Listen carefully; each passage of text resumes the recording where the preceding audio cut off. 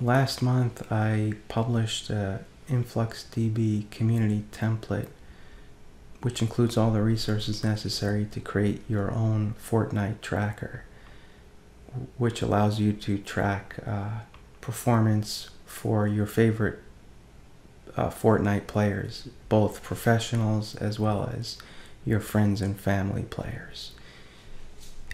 It includes several dashboards. As you can see here, the professional players are listed separately from your friends and family players. Each player has a link that you can click on to bring up a detailed stats dashboard. And there's also a player comparison dashboard where you can choose any two players and see how they compare overall, as you can see by the giant emoji at the bottom. It also includes an alerting system so that when your favorite Fortnite player wins, a Slack message will be sent out. So to get started, you're going to need to create a free FortniteAPI.io account, which is an unofficial Fortnite API service. The API key will be listed in the upper right here. So you want to copy that somewhere so you have that, because we're going to use that as an environmental variable. You're also going to want to create an InfluxDB Cloud 2.0 account. There's a free tier available. So once you create that, you're going to need some environmental variables, including the influx host, which is the first part of the URL here, the influx org, which is the email that you signed up with, which is going to be here, and you're going to need the token, which you can create here and click on the token, copy to clipboard. So I copied all this over previously. In addition to that, you're going to need an influx_bucket environmental variable. I set it to Fortnite, but if you're using all your buckets, you can reuse an existing bucket. That's not a problem. So here's a DigitalOcean $5 a month droplet that I'm using to run Telegraf, which is going to kick off the Python script every hour to grab the data from the API service. So I set up the credentials for the CLI already. So if we type influxconfig, you can see that the connection settings and credentials are already set up.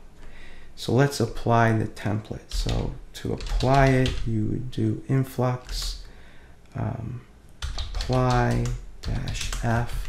We'll go back to the community template and click on the YAML file, which contains the template.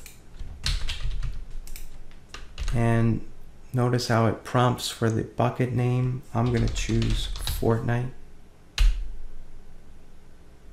Okay. And it's telling you what resources are going to be installed, such as the dashboards, the Telegraf config, the variables. Click yes. It tells you what it installed.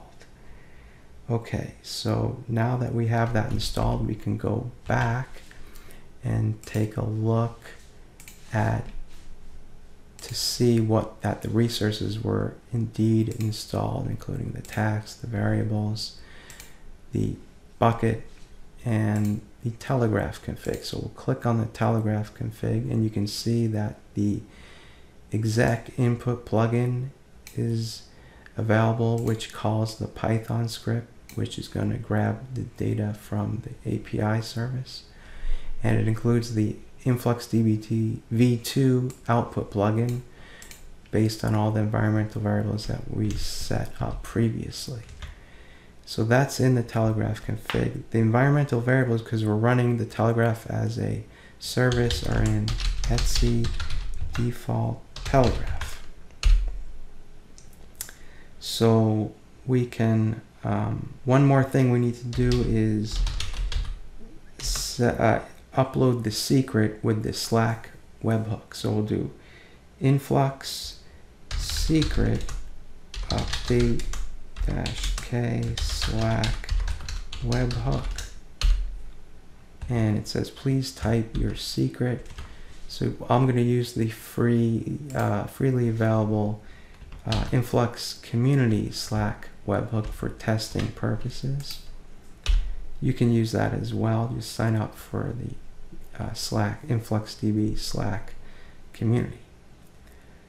And one other thing I wanted to point out is that the player IDs which is used by the Python script, are stored in Telegraf players.csv. You can get the player IDs from a curl request, which is in the community template README.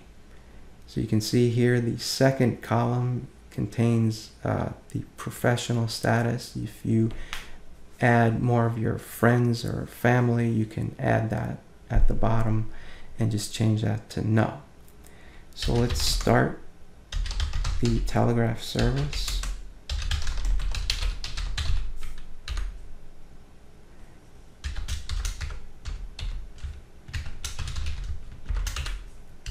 Make sure that's running.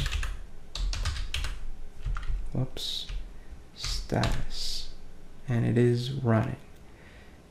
So right now there is no data that's been loaded yet. So I'm gonna go ahead and load some historical data so we can take a look. So now that the historical Fortnite data has been loaded, there's one last thing to do. So go into the individual stats dashboard, and from there copy the URL up to the question mark. This is the individual stats dashboard. Then go back and look at the all players dashboard, and all you need to do is go into 2 cells for friends and family and pros and replace the link in the map. Paste that in there and do the same for the pros cell.